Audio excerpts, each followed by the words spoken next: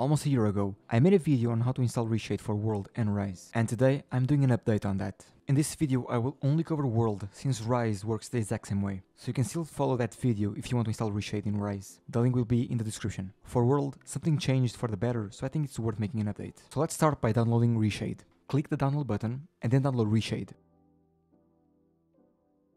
And here's the big change. We don't need any injectors anymore. We just need to download ReShade hook. Trust me, it's so much better. Click on Files and Manual Download.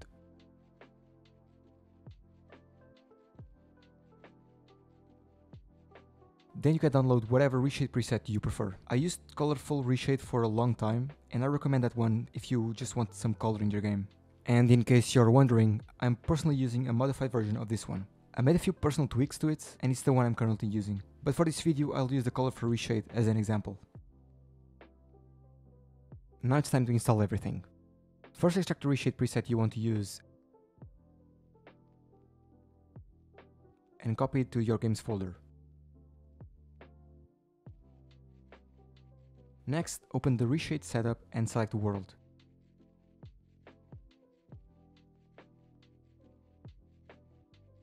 Next, select DirectX 10, 11 and 12. Here you can go with the easy route or the hard route. If you think you're going to try out a bunch of presets before settling for one, just install all the effects. That will make sure every preset you try out will work and that you won't be missing any effects. I would recommend this for most of you. Alternatively, you can select the preset you want here and go next. This way, ReShade will only download the effects needed for the preset that you selected. Later, if you want to switch presets, you can run the installer again, click Update ReShade and Effects and do the same steps. Again, the easier way would be to just download all the effects.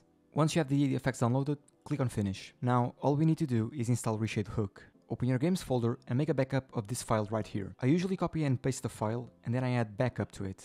This way I know I won't lose the file. Now rename this file here, dxgi.dll to reshade.dll. If you can't see the .dll part, come here to View, Show, and make sure File Name extension is ticked on. Since I already did this before, I'll just cancel it. Now open the ReShade hook zip file and drag the file onto your games folder.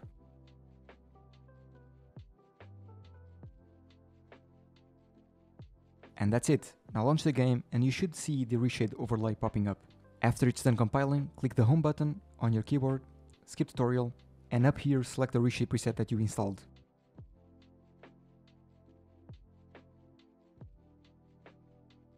And it should be working. Now that you have ReShade installed, why not check this video where I show you how to make World look even better with a couple of mods.